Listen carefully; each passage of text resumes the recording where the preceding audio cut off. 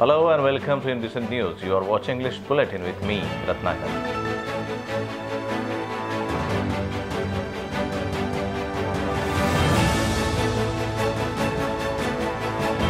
The detailed news follows.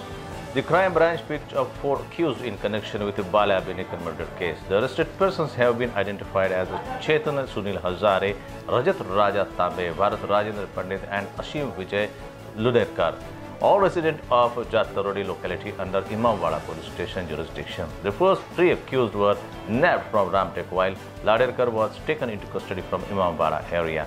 Another accused, Aniket alias Abhishek, is still at large and police are hopefully of arresting him soon. The plot of killing Binekar had been hatched by main accused Chetan Hazare, whose father Sunil had been murdered by him 19 years ago. Police personnel investigation the case are fully convinced therefore that it is a case of revenge killing.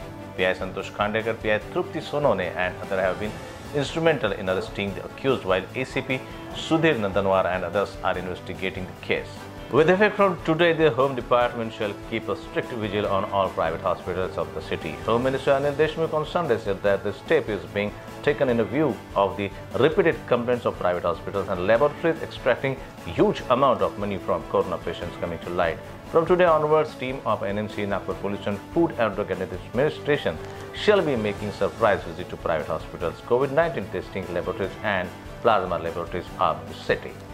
In this concern, the police department has launched a toll-free number 100 and a WhatsApp number 9823300100 if citizens want to register complaint against any hospitals or laboratory for overcharging patients. The Nagpur Municipal Corporation too also has launched a helpline 0712 256 7021 and 0712 255 1866. Another numbers are 180023333764 to assist people in seeking admission to hospitals if found corona positive. The coronavirus pandemic is compelling several traditions to be broken. Apart from break to grant Sri Ram Sabha Yatra, Ramadan, Eid, Marbat and Ganesh Utsav, COVID-19 will now cause the shifting of the annual Ravan Dahan event from Kastuchat Park to Kadbi Chowk. The Saharan Charm Yuvan Sabha has been organizing the Ravan Dahan program at Kastuchat Park since the last 68 years. It is one of the largest cultural events of central India in which around 1.5 lakh people from Nagpur and surrounding areas gather to view the event. A short play on some episodes of Ramayana enchants the audience before the burning of huge effigies of Ravana, Kumbhakarna and Meghnath. This year, due to the COVID-19 pandemic, the event will be held in only a symbolic manner so as to preserve the tradition at Kadbi Chowk, with only few Saharan Dharma Yuvak Sabha members in attendance. In a horrific and bizarre road mishap in Kalmeshwar, a result-driven car hit a 3-wheeler and later in a bid to escape, the driver hit 2 more persons on vehicle. The incident occurred on Sunday evening, leaving 2 persons seriously injured. A Honda City was being arrested driven by accused Shekhar Ramotar Gupta, a resident of Ravinagar, while going towards Katol.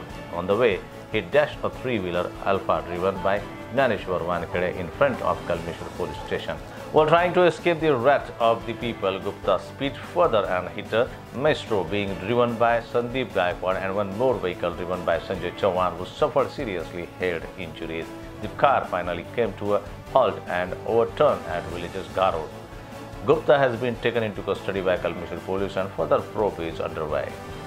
Raising objection to what Public Health Minister Rajesh Tope had recently said about increasing the number of beds at government hospital, MLA Krishna Khopar said that the proposal is good but proportionate increment in the skilled manpower to manage more bed and patient is also equally necessary.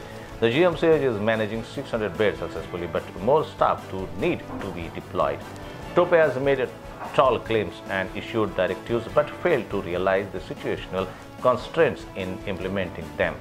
The 2 tertiary care hospitals are providing quality health care to COVID-19 patients, but as far as private hospitals are concerned, people are running from pillar to post in order to obtain beds.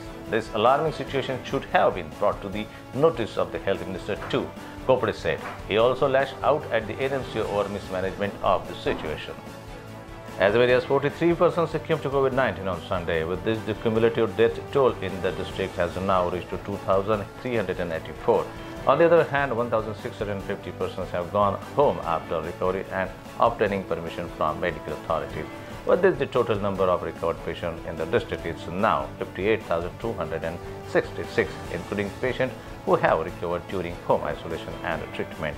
The recovery rate of the district is now at 77.87%. The total corona positive cases tally of Nagpur district is now at 74,831, with 590 positive cases coming to light in the last 24 hours. While giving a breakup of the deaths, medical officials revealed that of the total casualties, 413 and 1739 persons are from the rural and urban areas of the district respectively, while as many as 231 persons are from outside Nagpur district. Well, that's all from this bulletin. For more updates in and around the city, stay tuned with INBCN News. Till then, Ratnakar says goodbye. Please take very good care of yourself.